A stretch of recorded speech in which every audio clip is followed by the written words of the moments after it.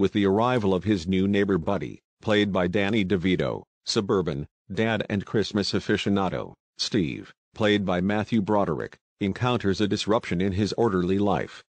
Buddy has lofty goals and intends to extravagantly cover his domicile in so many Christmas lights that it will be visible from space to make the perfect Christmas for his family.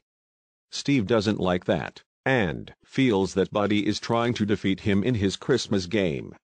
So Steve starts a one-upmanship battle with Buddy, without realizing that this battle might drag the holiday spirit through the mud for both of them and their family. Buddy and Steve causes a lot of trouble due to their heated-up competition. Deck the Halls is a 2006 American Christmas comedy film directed by John Whitesell, written by Matt Corman, Chris Ord, and Don Reimer. Starring Danny DeVito, Matthew Broderick. The film was shot in Vancouver, BC.